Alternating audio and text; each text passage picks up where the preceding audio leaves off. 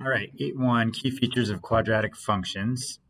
Actually all of them for 8.1.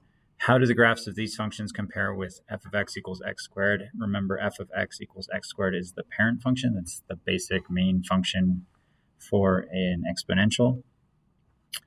I guess a quadratic. We've got a parabola, because if it's negative, it still goes to the positive. So all we're doing is we're just looking at our a value. Remember, in the parent function, we have an a. It's just a 1 for the parent function. Our a value for the first one, for a is equal to 1.5. So this is 1a. A is equal to 1.5. This means that the parabola opens upwards. Parabola opens upwards.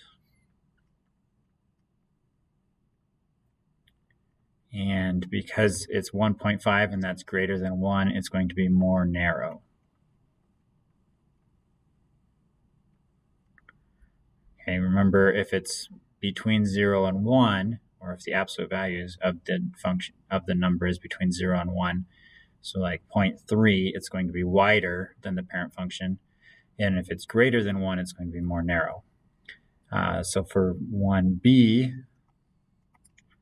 a is -9. And so it opens downward.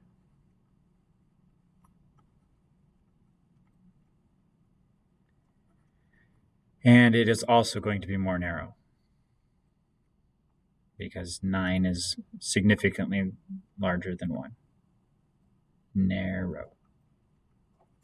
Okay.